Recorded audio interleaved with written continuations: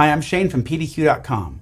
All right, let's build some packages that use exe files as their install file. A lot of files anymore are installed with MSI files.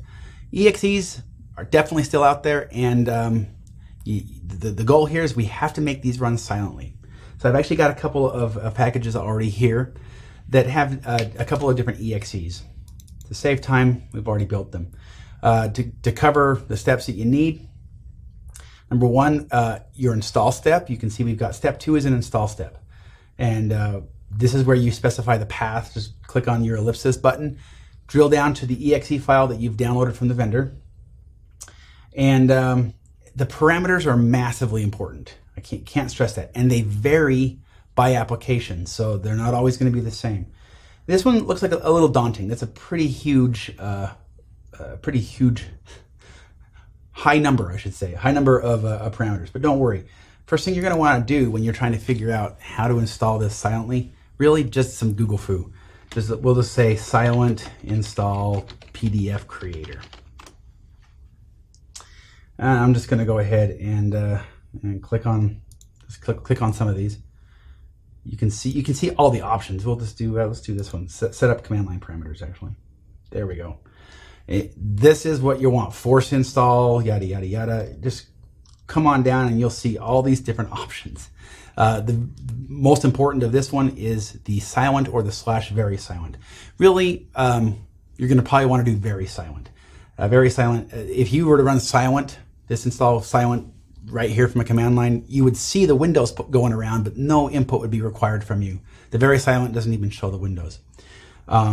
They won't see, even if you did silent, they wouldn't see that on the target computer because we're running in a non-interactive mode unless you change that. So what you can see is I've got the parameters, force install, very silent, no restart. Just you kind of need to play around with this. But I'm going to grab BandyZip. Here's another example. BandyZip is very, very simple. They don't have a lot of command line parameter options. In this case, it's just a /uppercase/s. You'll run into these quite a bit, and if it's just a /s, it's almost always uppercase. It is case sensitive in this instance. So in this case, we're just saying run BandyZip exe and do a /s uppercase, and that way it just installs the default installation quietly. If you don't have the correct parameters down, chances are your deployment will hang because the application is going to be waiting for you to basically click next a bunch of times until it's installed. But once again, your end user won't see that because it's going to be hidden. So it'll just effectively hang. That's why the parameters, probably the number one support request we get is, hey, this deployment is not going well. You've got to tell it to run silently. Another common one is Firefox. Firefox, we're installing this, we're installing the exe, and there's a couple of ways you can do Firefox. /ini file, and you have to specify the options you want in an ini file. So you can see that we're saying run this, refer to this Firefox.ini, and we're adding that as an additional file.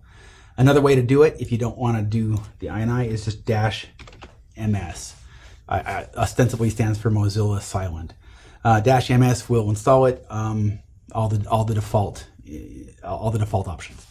So once again, Google foo, find out what your silent parameters are, choose your exe. Don't get overwhelmed. You can see we have a bunch of other steps in these packages, and that's just generally some house cleaning. Like these are command steps. Remember, when you do a new step, you get to choose. I want an install step, a command, a PowerShell.